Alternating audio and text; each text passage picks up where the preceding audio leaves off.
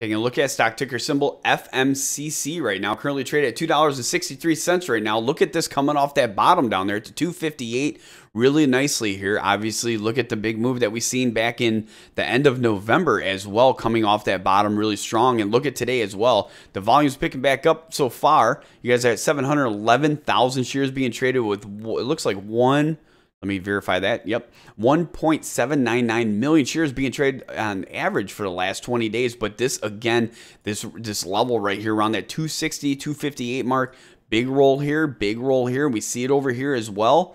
And then here, and if we can even get back further, you guys going to see that it's played a very pivotal role again with FMCC. And I think that right now it's starting to set back up for another move, a bullish move, after the bears have taken over for 1, 2, 3, 4, 5, 6, 7 consecutive days. Look at what happened over here as well once you came down to this level on 11/28. The following day, you guys had a big move over here, getting up to over $3 within a week later. Again, you guys coming off that bottom right now. I'm going to continue to watch this. Watch for those levels of resistance to fall. 264, 266, 271, 275. A break at 275 would definitely be a reversal. 258 down here at the bottom is going to be the must-hold area. Again, in my personal opinion. Let's go ahead and update the info here. 12/18 is going to be today's current date. At $2.63. That's where you guys are currently at. Resistance levels at 264.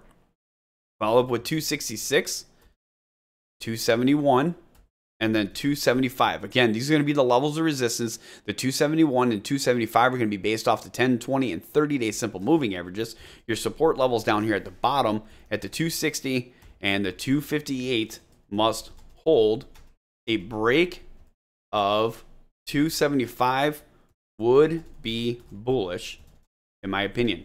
All right, so again, that 258 down there at the bottom must hold. A break at 275 would be bullish, in my personal opinion.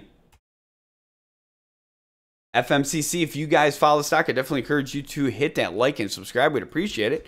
You can join our next show by going to investorshangout.com/live.